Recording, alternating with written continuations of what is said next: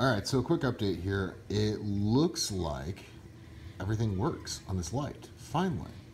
It looks like. We'll find out later on tonight, but I actually just did the 2.1 firmware update on the AP700, and so if I go in here now and look at my, pardon me, I'm doing this with one hand, so let me look at this.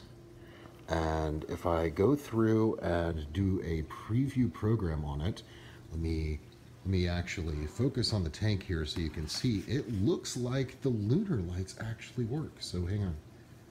So preview program.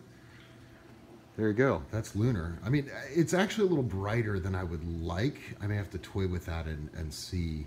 But yeah, hopefully this actually works now. But a little sneak peek of my lighting cycle as well. So if you're interested in that, I can share my points and times and colors with you. But I will do an update if it didn't work. How about that? But otherwise, I think we finally got the light that we paid for.